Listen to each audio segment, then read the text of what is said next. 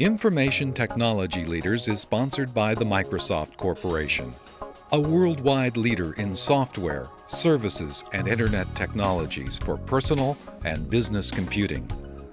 Microsoft offers a wide range of products and services designed to empower people through software, anytime, any place, and on any device.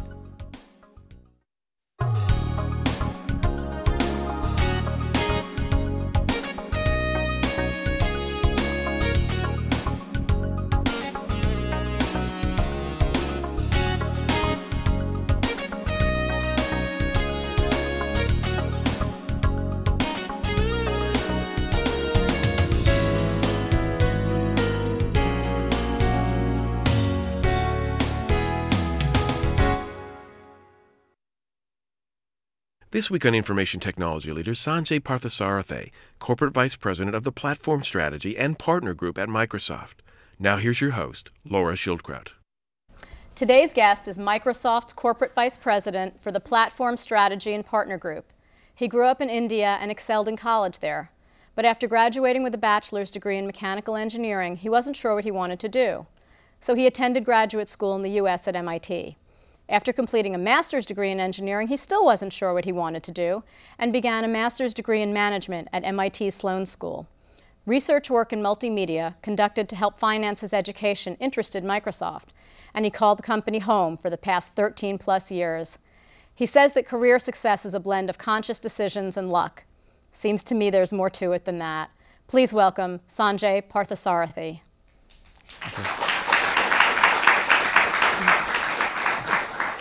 So where did you grow up? I grew up in India, in a city called Madras, which is the 4th largest city in India. And I spent 21 years there before I came to the U.S. Before coming here. What are some of the core similarities and differences between growing up in the U.S. and growing up in India? Kids are the same everywhere. They have the same issues, they have the same interests, and we grew up quite familiar with all the music, all the kind of popular culture in the U.S. You're telling me differences in terms of the way families operate in some ways. There is a little bit more of a nuclear family. All my relatives, my cousins, 100+ of them, it felt like we're all in the same city. So it's a little bit, a little bit more intense. You run into your cousins everywhere. And I don't know if that's a good thing. Yeah, but well, you're right. It probably doesn't happen that much here. What did your father do for a living? Well, he's an engineer. He wasn't. He is an engineer still, and he started his own companies, manufacturing automobile components, and so he tried to get me to be a mechanical engineer too. Yeah. Did you ever work for him? Only in summer, and I figured out pretty quickly I wasn't any good. What do you mean you weren't any good? Well, he had me start off at the bottom. And the first week... Who would have thought he'd make you do that? The first week, he had me file a little piece of metal from about that big to that big, and I don't think that worked. So was he doing that as a learning experience for you? Yeah, I think he was. Yeah? Yeah. What was the takeaway from that? The takeaway was maybe there's other more interesting things for me to do. Interesting ways to make a living. So. What were you like in high school? I think I was pretty intense. I used to play a lot of sport, and I used to spend a lot of time on my academics, and I didn't really have much time for anything else, and pretty focused. Yeah. Was cricket an important part of growing up?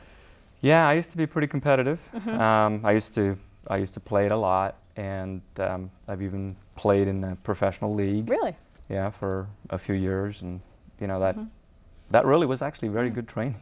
Training for life and work. How so? Because it kind of, any sport, it shows you how to win, shows you how to lose. It kind of gives you kind of perspective, and those are all useful. And sort of the discipline of working hard, right? And that being necessary. Pretty important. When did you first know you were smart? Probably in 10th grade, and. We have competitive examinations, 10th and 12th grade, and I ranked pretty high, and it was the first time I realized, okay, not everybody's like this. Yeah. Do you remember how you scored on your 12th grade competitive exam? 12th was, it went downhill from 10th for a few years. Did you just get cocky, or? No, that was teenage life, I guess. But then it picked back up after I was 21 or 22. Yeah. So with relatively high scores, which college did you attend and how did you make that decision? From high school, I went to a local engineering college, partly because it helped, I could play cricket anytime I wanted there. Well, it's always good to have your priorities straight, isn't it? That's right, that's right. And so after that, I came to the U.S. To get a real education, if you will. Yeah. It's surprising to me that after your experience with your dad working in mechanical engineering that you decided to get a degree in that when clearly it didn't seem that appealing to you.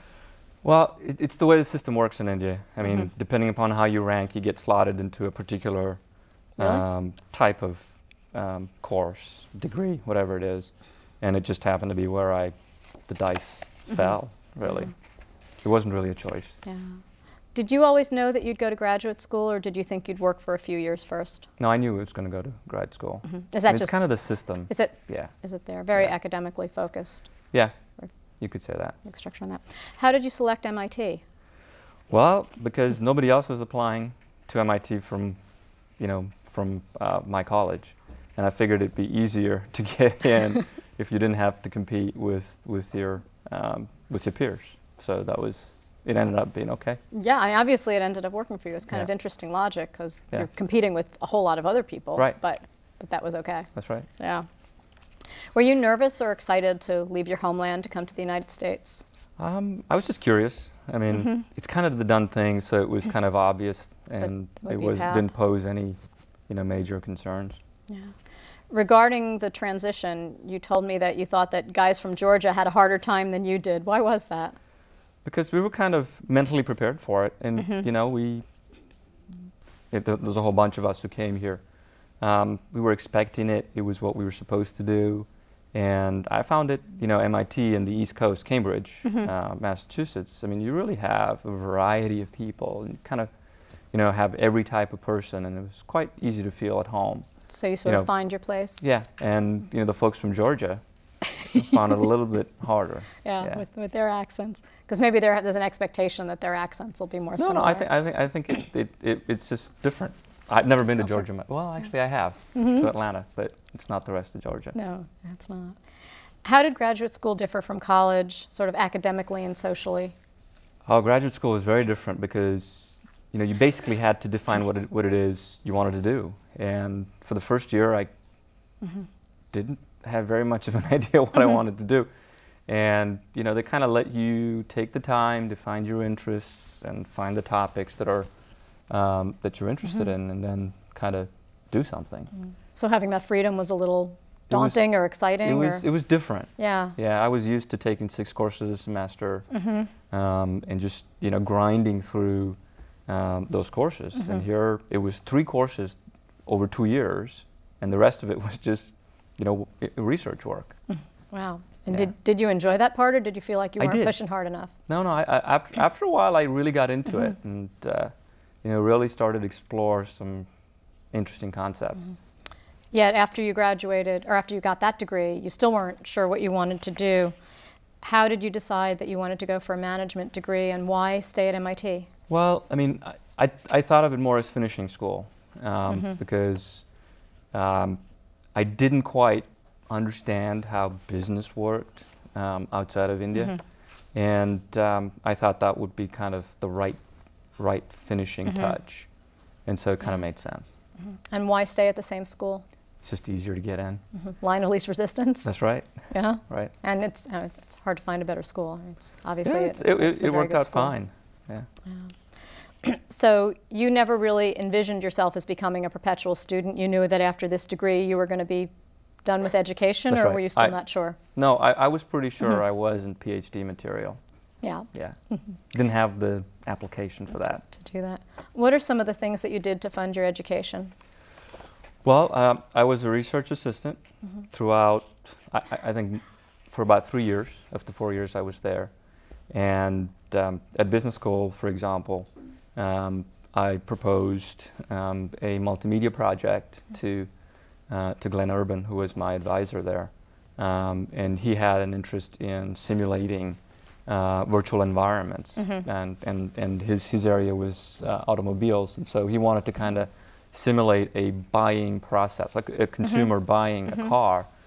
He wanted to see if the process could be the same in a virtual world as opposed to a real world. And yeah, that's what we did for 2 years. And you had fun working on that project? It was great. Yeah. So as you approached graduation, you sent a resume to Microsoft. Yeah. And what happened? They didn't call back. No? No. Was that really frustrating? No.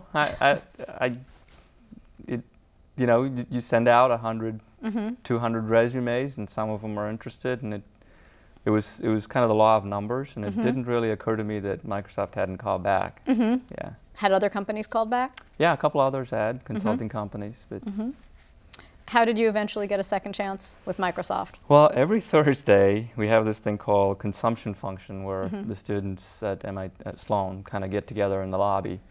And that day, apparently, Microsoft was recruiting, and the recruiters were at the consumption function. And there's a lot of beer at these functions. Yeah, we used to just call them beer blasts. And, Right. You know, That's right. Consumption functions. And I got talking to a couple of the people who were there from Microsoft. And we got talking about the project I was doing, and ended up taking them to my lab and showing them what I'd done. Actually, there was a group of us who were working on it, and they had me come out as a result of that. Did you mention that you had sent them a resume and not heard from them? No, not at that point.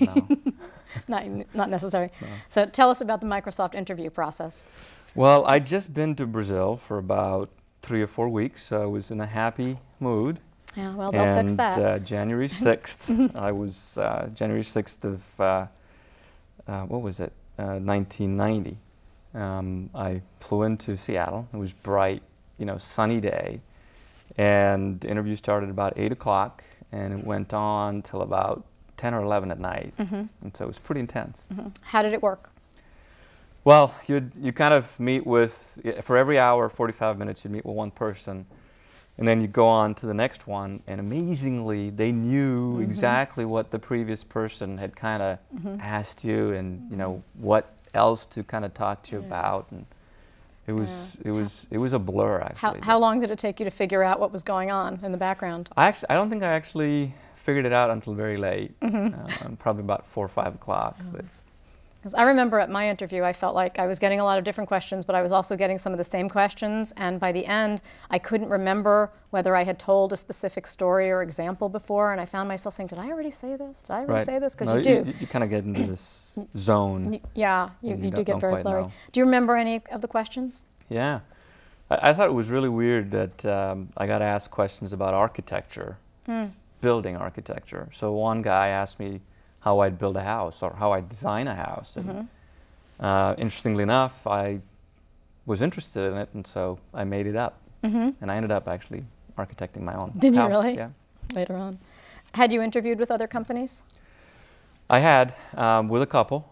Yeah, McKinsey was one, for example. Yeah. How did the interviews differ? Oh, the McKinsey ones were, they were very scripted. They were going after a set of issues, and here it was very unscripted. It was what are your interests, kind of a couple of riddles, a couple of these, off the wall, left field kind of questions. It didn't seem scripted at all. Yeah. Was your not having had work experience an issue? Not really, no. No. I think it's an issue in screening. But once you get in front of people, I don't think,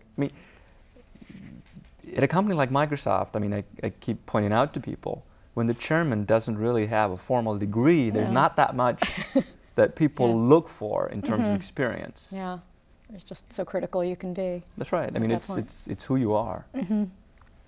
Well, since you hadn't done a lot of interviewing, why were you so ready to accept the Microsoft offer? It's the only offer, so what choice did I have? Well, you could have continued to look. Remember, it was recession time then, that's right? True. What year was this? 1990. Yeah. And, offers weren't coming thick and fast, but, one's all you need. Yep. What was your first title and the scope of your responsibility? I it was associate product manager. And the associate was really important because there was assistant product managers who were kind of lower in the totem pole, and at least you didn't start at the bottom of the food chain. Because apparently you didn't like that when your dad did it to you, so not going to have that happen again. Did you feel well prepared to do the work? Yeah, I think so.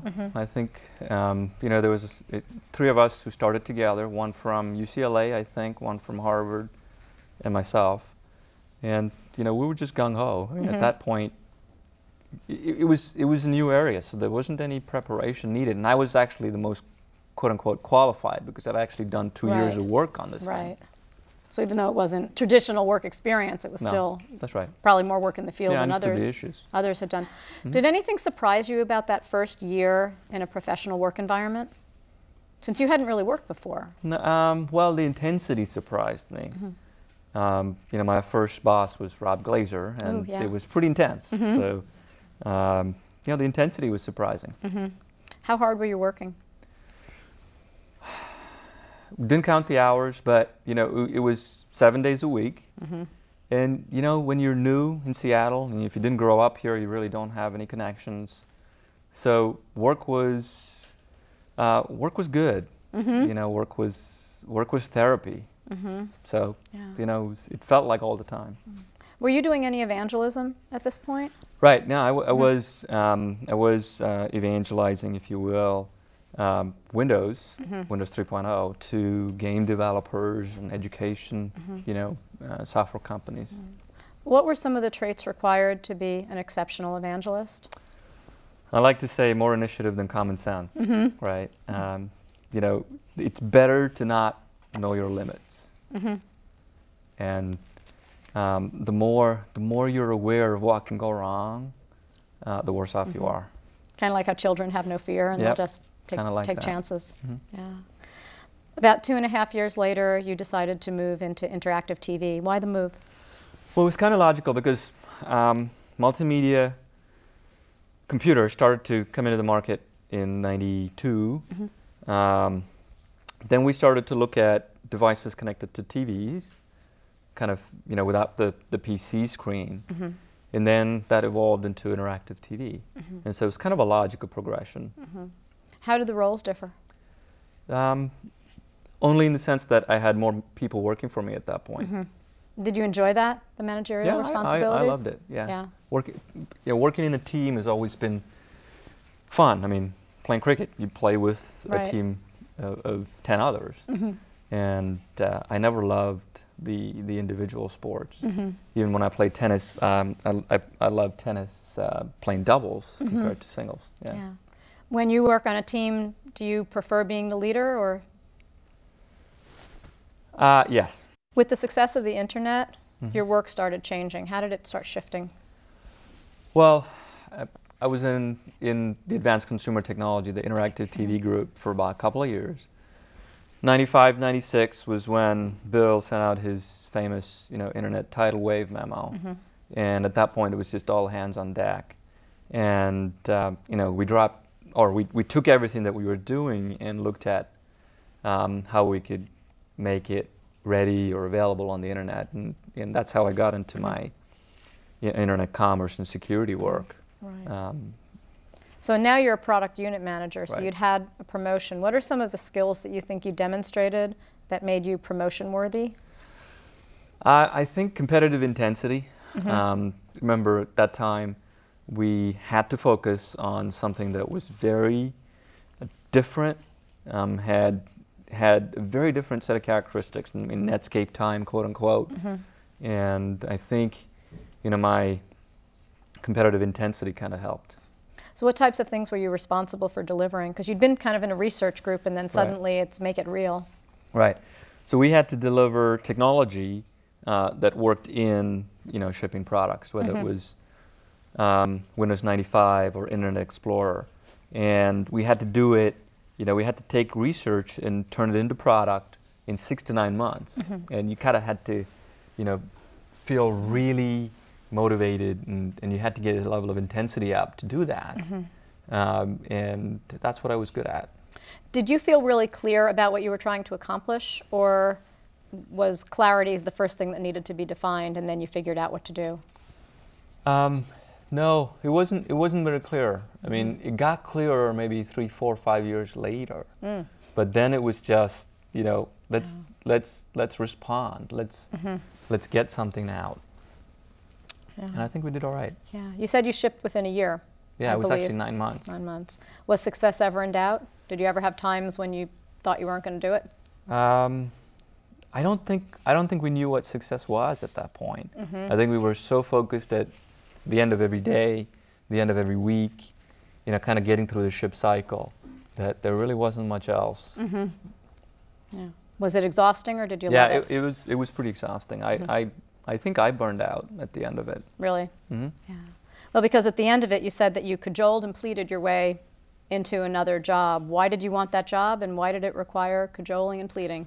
Well, I mean, first thing, I had to take some time off. So my wife and I went off to Africa for a month. I thought about it, and I just realized I wanted to do something completely different.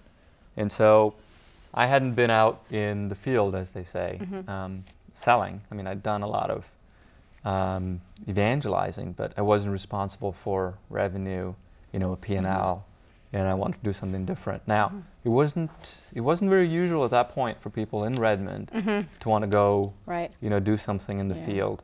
But I thought that was something that I needed to do. And it wasn't obvious to people why I should be the person to do it. During this Africa trip, did you ever consider moving to another company? Or was it just, I need to do something different within Microsoft, and that was just a given for you? It was just something different. It wasn't so much the company as opposed to, I need to exercise a different part of my brain. So how did this position particularly appeal to you, and what was the position? It was, India at that point, Microsoft had a reasonably small operation there. And I wanted to, see if I could, you know, go back, roots of course, but see if I can grow it up to where it was a reasonably sized business for Microsoft. And I thought I could do it because I loved growing things. And I didn't think it was going to be that difficult to learn how to do it. Oh. So did you find the challenge daunting, or you were really ready for a new challenge as long as it was flexing different muscles? It wasn't daunting, but it was kind of scary, different. It wasn't so much, you know, can I really do it? It's just, it was a different rhythm. When you're in a sales group, you have to meet quotas every quarter, right? And, you know, my boss was pretty intense, Orlando Ayala. Yes, he is. You know, kind of had an informal, you know, you got to make your quota, and you can't afford to miss it twice in a row. And so that intensity was quite a different type of intensity. Different from the product groups, That's right. having to ship in 9 months? That's right, because this is every 3 months you have a goal, and it's just a little different. During this time, you also commuted back and forth. I think you were doing 6 weeks in South Asia and 2 weeks in the United States. Right. How was that working for you? Well, my wife is a doctor, and she was practicing, and she had her practice here, and so we reached an agreement that I'd go back and forth, and she'd continue to practice, and so I'd spent 6 weeks there, 2 weeks here, and as it worked out, I needed to do a lot of work here, like convincing our product groups that India really was a market, and it wasn't, you know, they really did use PCs out there at that time. And so I did a lot of evangelism within Microsoft at that point. So it was really helpful to have those skills in terms of how to do that. How did it feel kind of being back home working? I mean, home broadly speaking. In India? Yeah. It was fun. I mean, I never was in a city more than 3 days in a row. And so when people asked me where I lived, I'd say on a plane. Yeah. And I just got to see a lot of places I hadn't seen when I was growing up in India. Meet a lot of new people that I hadn't had a chance to meet. Got involved in a lot of new types of issues that I hadn't kind of dealt with. You know, when I was there, Bill was there in 1997, and it was it was an event, and I'd never particularly kind of met or talked or interacted with politicians, for example, and every politician wanted to meet with them, and so that was different. And were you the go-between? Yes. Yeah. Do you have any fun with that? Absolutely, absolutely. And you know, it was just a different. Again, it exercised a different part of my brain. Yeah. And just different day-to-day activity. Yep. And it's what you spend your time doing. What are some of your proudest accomplishments from that time? That was, you know, just getting India as on the map was pretty overwhelming, but also satisfying. I think it was right around that time frame that India started to realize that it had a core competence in software. And you know I had nothing to do with it, but it was already kind of set. But you know, every once in a while, you kind of think you just added to that. Yeah, that you moved it forward. That movement, yeah. And that must be a very proud feeling. No, you don't let it. You don't get carried away with it. Yeah. But it's just, you know, when you're 60, you kind of will think about it and say, yeah, that was all right. Did you feel like you sort of fell in love with your homeland again? Yes and no.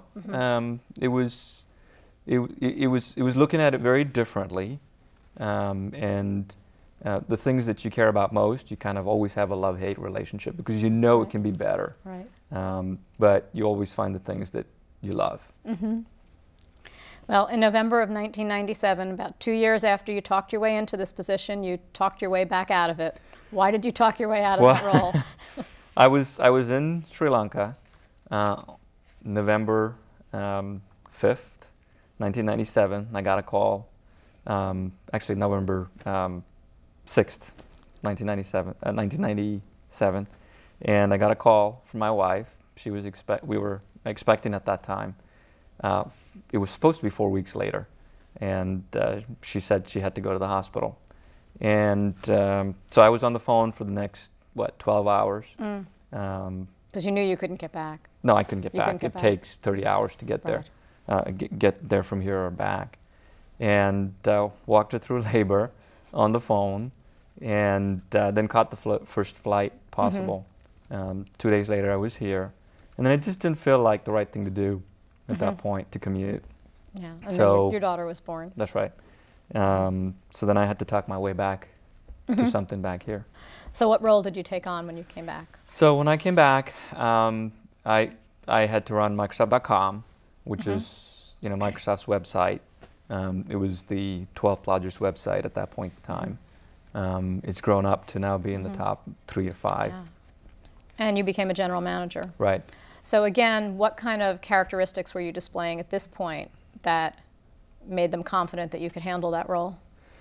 Again, I just think it was attitude more than anything else. It's just more attitude. Good than anything attitude else. will only take you so far. No, it goes a long way. Because if you're willing to go deal with the hard problems, that's an attitude. If you're not willing to back down, that's an attitude. Then they put you in places where you can deal with the hard problems. Well, there's one thing about not being willing to back down, but you've got to have the ability to do it. That's right. And I think that too is an attitude. Really? That's right. Okay, good for you. Can-do attitude. That's true, yeah. So how large was your staff, and then what was the focus of the organization specifically? At that point, I think it was close to 1,000 people. And it was not just Microsoft.com, but a whole lot of other IT for the sales and marketing side of Microsoft. And that was a very interesting. That was when I was probably pushed the most. Because attitude alone doesn't work with 1,000 people. Yeah. So that was really almost where you stepped from management to leadership in a way, in terms of your skills? No, you step from leadership to management. Really? Right, because with small groups, you can lead. And the team, when you have a reasonably small team, you can lead just with attitude and intensity and a set of ideas. When you have a large team, you can't just lead, you also have to manage. Because you have to manage issues, day-to-day issues, such as people feeling good or bad, having a bad day. You can't have an attitude about that. You have to manage that. Did you feel ready for this level of responsibility? No, that was the first time I didn't feel ready for something. And I had to learn management. What specifically did you need to improve or strengthen to do that? I mean, management is a very broad thing. What sort of more tangibly? Communication. And communication, where a large part of communication was listening, as opposed to, I was pretty good at communication, Outward. talking, right? Because that was my job. Right. But communication listening is a little bit harder. And why did it become so much more important now?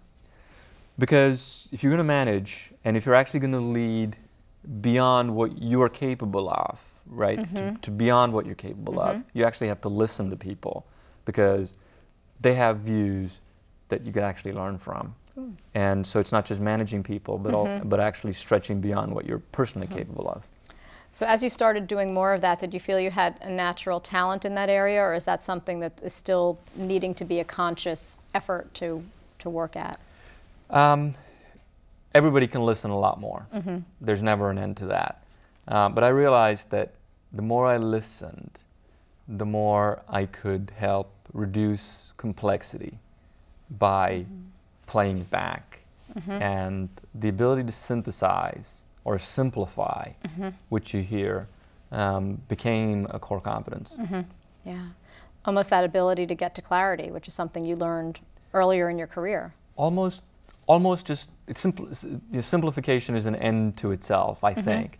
And clarity might come and will come over time. And just boiling it down to a few things is very, very useful. Did you feel at this point as though you were on Microsoft's management fast track? Kind of, sort of, yes. Yeah. And how does that happen? We have various programs that kind of grow people. We have programs like which we call bench programs. We have strategy conferences where you go meet some of the senior management, and so yeah, I was in that. And so you realized that you were one of the chosen in a way. One of the, I don't know if chosen is the word, one of the people who were in the spotlight. Not everybody makes it.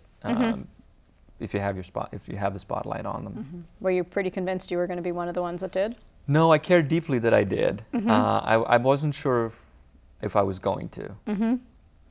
Tell us about the Siebel CRM project and how that went. This was in the early days of CRM, customer relationship management, and we realized as a company that we needed to get a system in place that kind of was an organizing principle more than anything else, a discipline, a process for a company that really had, very, very entrepreneurial genes. And we thought of it more of a cultural process, kind of discipline issue, less of a technology issue.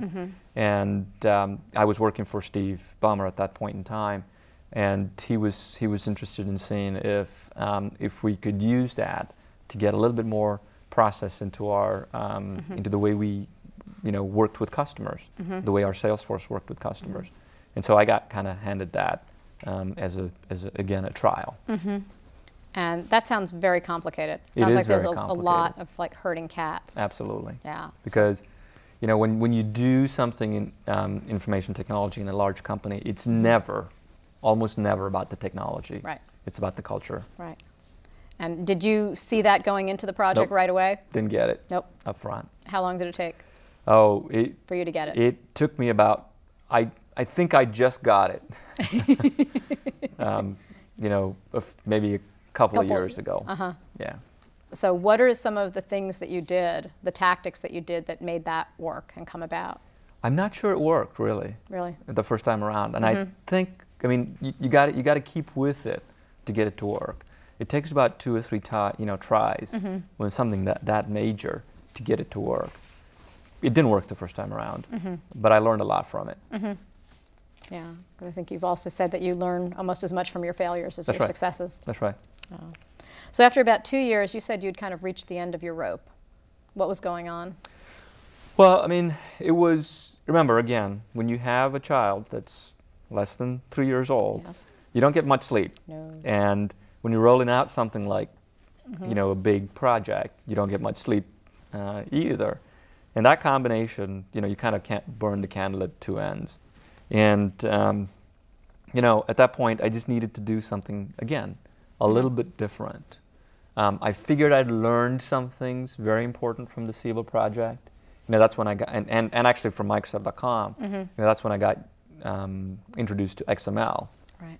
kind of the technology that's changed my life, at least in the last 5 years. I knew that that technology was going to go somewhere, and I wanted to do something about it. So you didn't just feel after this burning candle at both ends that you needed a huge rest, you felt like you needed another project. You actually submitted a resignation letter. I actually did. They didn't accept it. I mean, but that's a real statement of, I'm kind of done a little bit. No, or did you really know that they wouldn't accept it? No, I was just, it was a mental break point for me. Okay. I had to say it. It was kind of a weak resignation, because I said, here, I'm going to go to Hawaii. When I come back, maybe you'll have something for me. So it was just a way to kind of say I'm ready for something else. And Paul Moritz saved you. Well, I wouldn't. Yes, I mean, all credit to Paul. He decided that he would tolerate me for a year or so. So what was it that really did encourage you to stay? What project? I think Paul did. I mean, really, it was a combination of the technology, of course, which was just, the potential was amazing. But I think it had more to do with Paul at that point. Paul is just this amazing person, and he just has the ability, I think, to come across as an amazing person. So my bet was on Paul. Okay. So he talked you into staying and gave you what to do. Well, he said, just go think for a while, which I did, right? And you know, you have an idea, this XML thing. We need to do something different in the company, and let's see if we can make something out of it. And out of it came .NET. So, and you were an individual contributor at this time, That's which right. you hadn't been for a very long time. That's right. That was sort of short-lived. Yeah, it lasted about 6 months, 6 to 9 months. Yeah, and then you started taking on different people. You created this interesting team. Right. Tell us about that team and So what they it was did. the team of misfits. I mean, it's all the people who were. Somebody sent that to me in email. I just didn't want to be the one to put that out there. No, yeah, absolutely. I mean, we all had Scars. we had a point of view. We had which didn't quite align with establishment, but we had strong points of view. And you know, Charles Fitzgerald, Vic Condotra, you know, these are some of the misfits who are still with me. And we decided we had to make something out of it. And what did you do? Well, I mean, it was at that time Paul was driving the announcement of this thing called .NET, and Vic and Charles and I got involved, and then from there, you know, we're still involved. I mean, we kind of are the core evangelism team, if you will, for .NET. So evangelism, as you said, is kind of making a little bit of a comeback. Yep. And how does it differ now from when it did when you were an evangelist so many years ago? I'm not sure it's very different. Really? I think it's the art of it is the art of persuasion, and that's been around for centuries, and you know, I think it'll be with us for a long time. This is sort of a very public position that you have now. How do you feel about dealing with the press? You said that was a big part of your early time in this role. Right.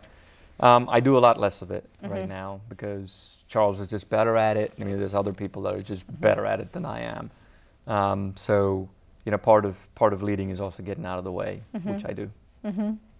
What are some of the things that they do that's so wonderful with the media? Charles is just smart, and he has the ability, I think, to give the press what they need, which is an insight or a quote or a point of view that I don't do as well as he does. Well, it's one thing to give, it's another thing for them to take it. How do you make sure that they take what you're trying to give them? Well, I mean, you can never guarantee that, and you know, the thing about some people is that they leave a much more lasting impression by what they say than someone like me, for example. So what are some of the most exciting challenges and some of the opportunities that you're seeing for the area now, for your group now? Well, I mean, we're just started to scratch really the potential of XML. So these are things, I mean, these kinds of phenomena, technologies, whether it's Windows graphical user interface or the personal computer, they take a couple of decades. And so we're kind of, you know, we've scratched in the industry. It has scratched and, you know, clawed its way to kind of the starting blocks, if you will. And so there's another good 10, 15 years to go in this area. What would be your greatest hope in terms of an outcome for this? I think technology so far has been a tool for people to share their ideas. I think it can be more of a tool to share knowledge as well, and I think that's the hope. How would you describe your management style? Intense, intense. Kind of lead from the front, lead with intensity, and kind of just power through things. You've said that if you don't have talent, you have to work much harder. After all the success, do you think yours is more a result of tenacity than talent? You know, every day I come across someone who's just smarter than I am. That's just true of everybody. Sure. Anybody. Right. So you will. And so what differentiates you from that person? And I think it's something else other than smart. And so no one should ever feel bad that they're not the smartest person. But they should feel bad if they're not the most kind of determined person. And I've tried to kind of keep that in mind. So in terms of career management, you've said that if you start to feel too comfortable, you go off and find something that makes you uncomfortable. Why has that been so important to you, and how do you know when it's time? You know, I mean, you kind of know. Because if you're doing the same thing over and over again and you're not kind of feeling a little stretched or a little afraid or a little kind of out of your depth, you know. What did you mean when you said careers are what you make happen? Some people think careers happen to them, and sometimes they do, and you know, it happens to perfectly good, competent people. But I think careers hoisted upon them. That's right. Yeah. And but I think a lot of people underestimate the power of asking for things to happen. People are afraid to ask for things. What's the worst thing that can happen? They say no. And if you don't ask for it, you don't get. Because somebody else is asking for it. Right. That's for sure. We talked a little bit about this. We can see what successes do. Tell me what failures do. How do they strengthen you? Well, failures bring you down, and if you deal with that well, and if you know that you have to learn something from failures, you can make something out of it. I mean, I just take a company like Microsoft. I mean, the interactive TV work that we did, it wasn't a failure, but it was certainly not the right time at the right place. Yeah. But we took a lot of what we did in interactive TV and made it work. The media player is a classic example of something we did out of the work that happened in interactive TV. How do you build a strong team, and what do you look for in the players? Well, you've obviously got to hire people who have a certain set of values, and I think those values kind of bind the team together. For example? For example, that you've got to be passionate about something. For example, you've got to, at least in Microsoft, you've got to be able to put up with criticism, and you've got to value criticism and not kind of worry about it too much. So if you align in terms of values, then the next thing is to find the team with role players. Right? The best teams are the ones with role players. You know, whether it's in baseball, and the more stars you have, the more problems you have. Right. So you have to find people who are complementary to each other. So finding the right role players is pretty important. And then you've got to find a mission. And it's got to be something that's worthwhile to do, that people are agreed that they will use their roles and their values to go attack something that's worthwhile. So if you get those three things, good things happen. Have you ever had a team that didn't work, and if so, what did you do to fix it? It's those three things. If you think you're not working, it is usually one of those three things. That it's not clear what your goal is or your mission is, that people aren't working well together, right, which is that their values aren't aligned, or you're too heavy with stars, or you don't have enough kind of players. It's usually one of those three things, and you got to fix that. So you just reestablish the balance. That's right. Is it usually pretty obvious? Not always, no, no, because sometimes it's more obvious after you've been at it for a while, and you just realize it's just too hard, and it shouldn't be that hard. And sometimes it's it's kind of staring you in the face. Because those personnel decisions are sometimes the toughest ones to make, and you really want to be sure about those. That's right. So have you ever had an experience where you kind of waited too long? Yes, absolutely. Yeah? Yeah. And how did you make it okay again? Well, you have to make the hard decision in the end. And in the end, when you make that hard decision, after you sweated it out for 3, 4, 5 months, and you go out and you talk to people, they tell you it was the right thing. They say, finally. Yes. we've been waiting. That's right. How do you lead people through the frequent reorgs at Microsoft? I think that can be very unsettling.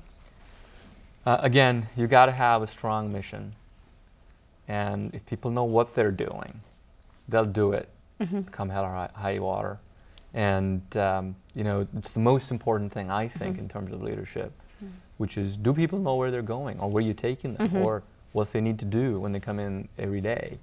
Reorg is just, it's the people who don't know what they're doing, where they're going, that have a problem with it. Right. Which of your skills are you most proud of? When the going gets tough, I'm at my best. And where do you wish you were stronger? Probably knowing when other people's limits are close. I tend to kind of just put my head down and just go through it. I can probably be a little bit more sensitive. How do you handle the stress? I mean, you talked about that intensity, and you've had at least 2 breakpoints that we've kind of talked about where you recognized that you needed to stop and do something fairly different. But there's so much of the day-to-day stress that doesn't push you to the limit, but can still make you pretty cranky. How do you deal with that? Right. It's all mental first. And so you got to have a mental break point, whether it was my, change the job because you just exercise a different part of the brain, or you don't bring work home. That's another, pretty sacred rule. I violate it only once or twice a year, but when it really is worthwhile doing it. But I try very hard not to work when I get home or on the weekends. Even if that means you end up staying at the office extra hours? No, I don't stay at the office. You if I can help it. You have your break points. That's right. So you manage it by just boundaries? That's right. That's how you really do it. What are some of the things that you look for in a potential new hire? I mean, we talked about sort of your 3 critical areas, but what else are the things that you're looking for in those people specifically? I'm looking for something that they believe in very deeply. And usually if you believe in things fairly deeply, you have a point of view about it, and you can get exercised about it, and you've thought about it, it's usually a good indicator that they're going to do okay. Because that's the kind of, you can call it passion, intensity, whatever it is, that goes a long way. Can you sense when it's real and when it's put on? Yeah, that's right. Yeah. Because you can, I'll give you my personal example. If I had not actually thought about architecture before I'd gotten the question, if I hadn't actually secretly been planning to build my own house, after 30 minutes of questioning, I wouldn't have had the same level of intensity. And usually you can find out it doesn't take that long. So you just go until you see where the breaking point is, and if it's far enough out, you know it's real. That's right. Yeah. So besides passion, what are some of the other things you're looking for?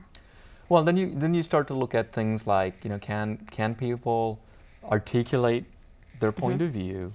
Can they synthesize an opinion? Can they solve problems? Can they deal with people? Those kinds of issues really do come through in a conversation. How long into an interview do you usually know? A couple of minutes. A couple of minutes. Yeah. That's pretty quick, isn't it? Then you kind of keep poking and prodding. Given the prevalence of outsourcing, where would you recommend that our students start thinking about looking for jobs that may be staying here? Well, any job that has a high intellectual property component to it is one that's going to, if you assume that we have reached the limits of human innovation, then we're all in trouble. If you assume that we haven't, then any place that pushes the envelope is a pretty good place to start. At least for the next couple of years, until I think for the next couple of centuries, until it's a different envelope. That's right, and it's really the things going on at the edges of innovation that people should feel really comfortable with. Do you have any favorite interview questions? I used to. I don't ask that anymore. I used to have one, which is, how do you lay out all of the digits, from 0 to 9, on 2 blocks? I mean, when you go into a reception. Yeah, I got that one. Yeah, I got that one in really an interview. It is very hard. It's really hard because. And what's the trick answer? I'm not going to tell you. You're not going to tell us. Because I might have to ask it again.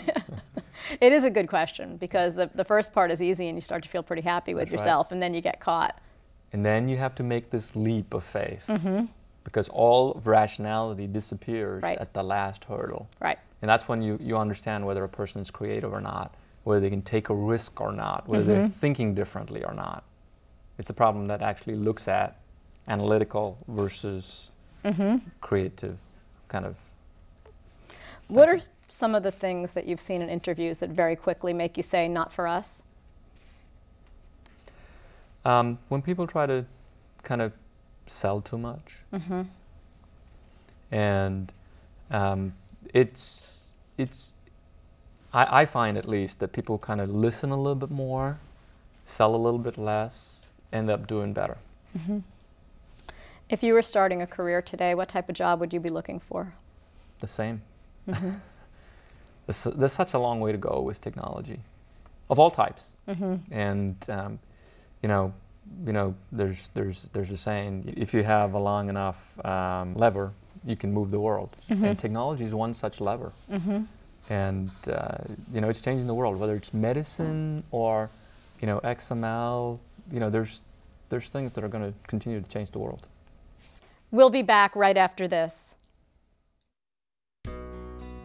The University of Washington Business School, located in Seattle, Washington, ranks among the top business schools in the United States.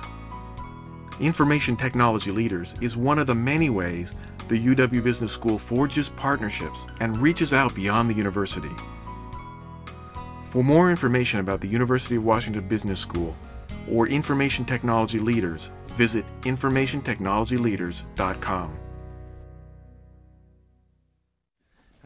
Beyond just networking, what would you say is the single most effective way to locate job opportunities in the information technology market once we finish school? I think in the end, at least based on my experience, knowing what you really want to do. It took me a while, right? It took me 24 years to figure out what I wanted to do. But once I did, once you do, use that to your advantage. If you actually, people want, when we recruit, we want people who believe in something, who kind of are passionate about something. So once you figure out what you really care about, right, be sure to share that point of view, right? So for example, if you care about something very deeply, technology, an issue, right, do a blog, right? People read your blogs, right? Blogging is this phenomenon on the web right now, so I'm just using it as kind of a simple example, weblogs. You know, make sure people kind of know what you stand for. So more than networking, you know, make sure you communicate what you stand for. You can write in the local newspaper. You can write a blog, right? So find something that you care about, develop an opinion, express an opinion, and people will find you. Okay. I'd like to close with a quote from someone that Sanjay works with. Sanjay is best known for his energy, intelligence, and intensity. His passion for the work of the group just oozes out of him. In addition to having an incredible strategic mind, he also has an amazing command of the details. I don't know how he does it. He provides very strong organizational glue where he deals with the rest of the company and lets us do our work. His determination is impressive and contagious. He's got us convinced there's nothing we can't do.